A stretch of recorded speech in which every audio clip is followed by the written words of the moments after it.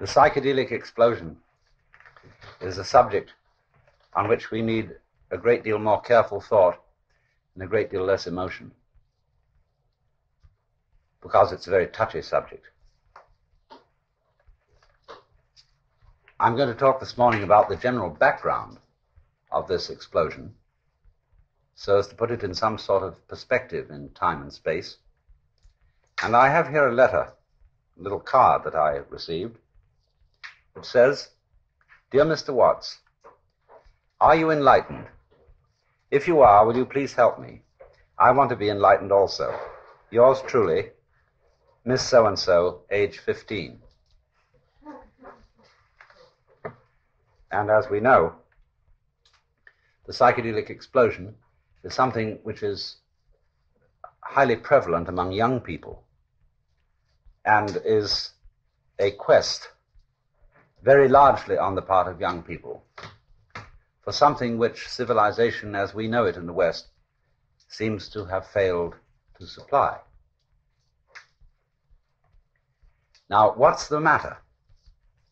The matter is fundamentally one of religion.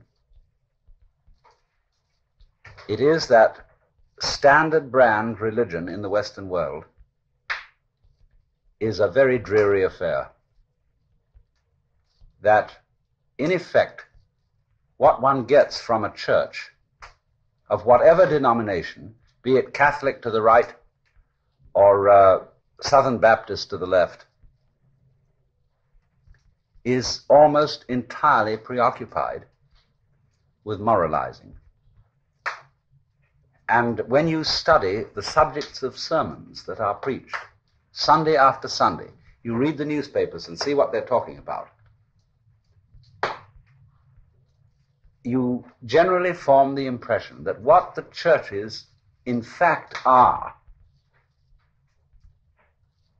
sexual and family regulation societies.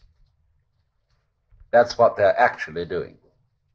Because if you say someone is living in sin, it doesn't usually mean that he is following the profession of a bookie or that he is conducting a business which is profoundly dishonest and selling things that are just frauds. It means the person living in sin is living in an improper or unconventional sexual relationship. And when we speak of immorality, it really doesn't refer much to cheating your customers or being intensely cruel to someone or running a factory which is fouling the rivers. Immorality is generally taken to mean sexual irregularity. I remember when I was a boy in school that every year we had a particular preacher who came to us, who preached the same sermon every year. And the subject was drink, gambling, and immorality. And immorality, of course, meant sexual irregularity.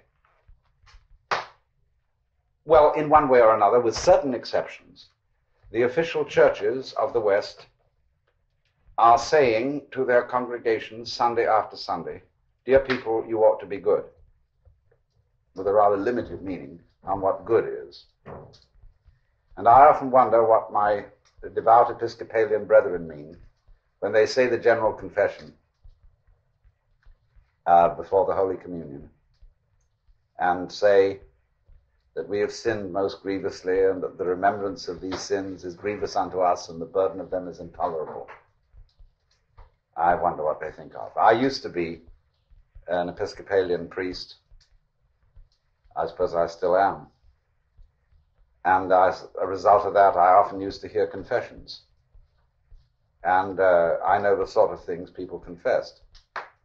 And I know then very well what their idea of sin was.